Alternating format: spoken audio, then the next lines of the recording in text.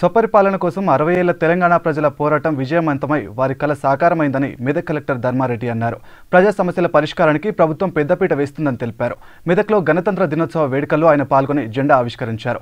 కాగా బంగారు తెలంగాణ కోసం ప్రతి ఒక్కరూ కృషి చేయాలని పిలుపునిచ్చారు.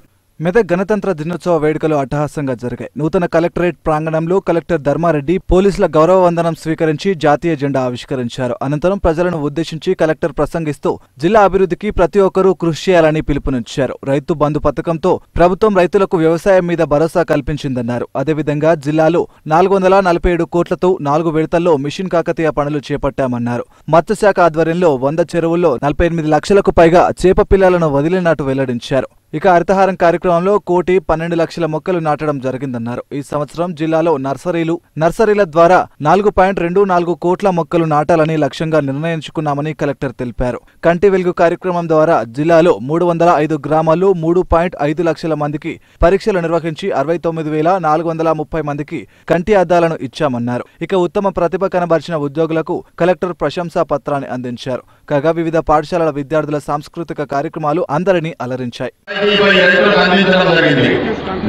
ప్రత్యేక అభివృద్ధి పథకం కింద ఇప్పటి వరకు 10,877 గొర్రెల యూనిట్లను 101,96,00,000 రూపాయలతో పంపిణీ చేయడం జరిగింది.